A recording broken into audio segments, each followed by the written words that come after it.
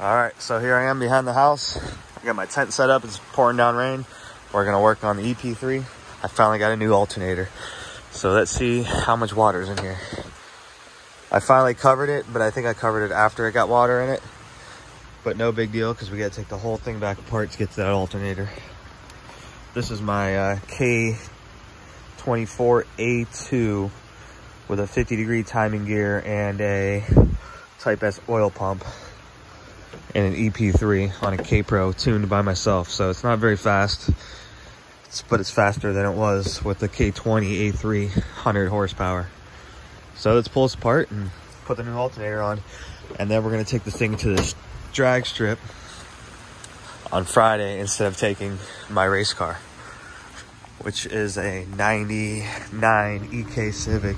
It's all beat up, rusty. And here's the build here. It's a Pulsar 3584 RS, second gen, with a top mount manifold from Schmuck Built. Someone local did the up pipe. Turn off this fan. Somebody local did the up pipe. Skunk 2 intake manifold. It's got a small wastegate on it right now, which I need to change. So I'm fighting boost creep. It's only a 44 millimeter, or 40 millimeter. And I got a 60 that I gotta put on. It's got a front mount intercooler, drag radiator. And right now I'm working on the fuel setup. Magna Fuel 750 inline, -8 line, because I ran out of pump back here with a Hellcat pump. It has 22cc injectors. It's on a Helltech 1500 ECU, 24.5 by 9 by 13 slicks. So it's the recipe to go fast. It's got a 80-pound weight plate on the front. It's about 66% front weight biased right now. And I plan to maybe add a little bit more up front and try to get some more weight out of the back. It still has sound deadener in it. It is cut back there a little bit though, and the sides, but the doors are full. The dash is emptied also, but all that had was plastic. There's no like metal in there. I didn't cut any metal out of the dash. And stock front bumper. I have a roll cage right here that needs to go in. Just recently did this, so I haven't ran it like that yet, or with that. Oh, that's a lie. I did run it, but that's when I broke the transmission. So I recently just rebuilt the transmission with parts from a stock one, and we haven't run it because we're out of fuel. It's got a nice rusty hood. I did cut the trunk, most of it, but it's still heavy, really heavy. I don't know if anybody knows how heavy these are. Rusty. Rye wire harness. It's got a twin disc 725, has a Singer high output alternator, has port mounts, Speed Factory rods with Wiseco's piston, like 10.5 to 1 pistons, 50-degree timing gear, Type S oil pump, stock cams. These are RBB3, I believe. Yeah, RBB3 head. That's actually a K24A block and head. It has this, there's a Singer alternator right there, 250 amp. Don't mind this, that's not doing anything. I was mocking up the fuel system for it. Here it is right here. What else does it have? It has sensors on everything, coolant pressure, fuel pressure, oil pressure. It's got a Summit blow-off valve, spout fan,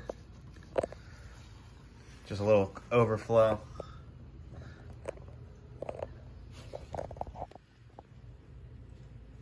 Has port mounts. All right, well, let's get back together. Let's get back working on the EP3 in the corner. Now that the rain's starting to slow down a little bit.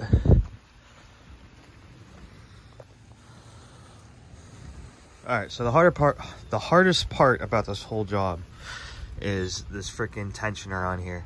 It is so bad that that bolt is so stripped out down there that it is so hard to actually do this right.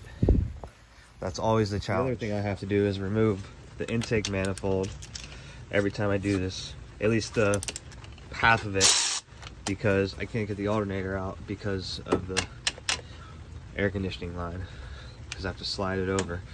If this had a stock engine in it, the intake manifold would be facing straight instead of down.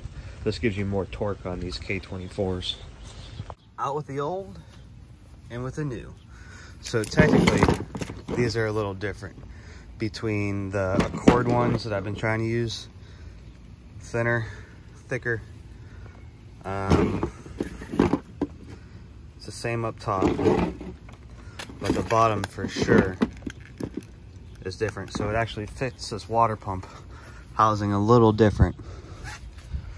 And these things are only 80 amps of power.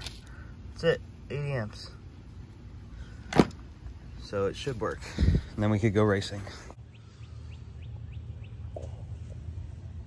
So I do have this intake manifold for it. So this is the cheapest intake manifold that you could get on eBay or anywhere for a K24. It has the thing here still, so you don't have to use a block off plate, but look how bad it is. Look at that. It needs ported so bad. They give you a lot of meat to play with. At least they matched it right here, but like look at that lip right there. So much potential. So we might mock this up, see if it works. Well, scratch that idea. You can't get this piece off without taking off the water pump housing. And we're not letting all the coolant out. We already let a little bit out because it hits right here. So I must have put the intake manifold was on first, then the water pump. All right, so I took the injectors out. We're gonna test them out, see how they perform. Yes, Cat. See how they work. Who knows? Like, look at that tip's cracked. You know, they've been through, you know, some life. So let's clean them out. I'll tell you what though, the smell of gasoline is so much different than E85. This stuff smells so bad compared to the E85 I'm used to. It's all over my hands. All right, this is just an idling test to see what happens.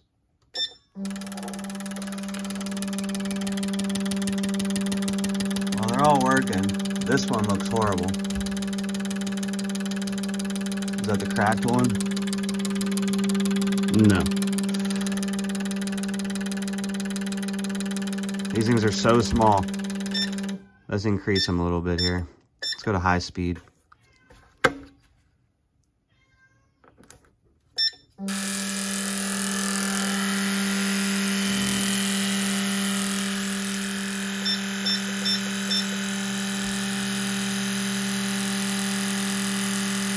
Alrighty, they're all cleaned up, tested, good to go.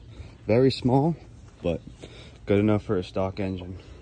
These are 230 cc, I believe.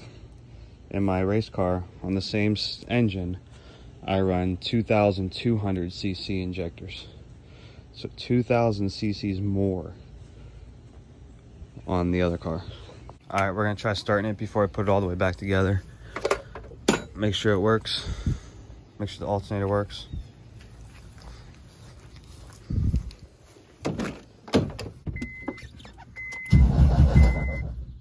That doesn't sound good. Oh, I don't have a motor mount in it. Think that matters right now though? Yeah, because it's probably rubbing. That's what that noise was. It sounded like the crank hitting the side of the thingy. We don't have a mount. We gotta put the mount. All right, got the mount back in. I did have to pull out the cherry picker though. So let's fire it up and see if it charges.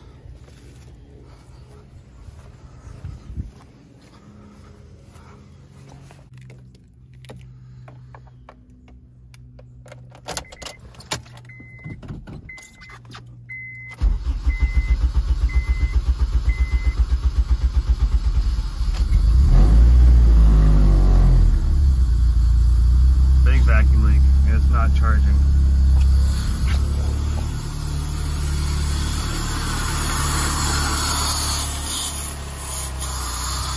Well, it's still not charging.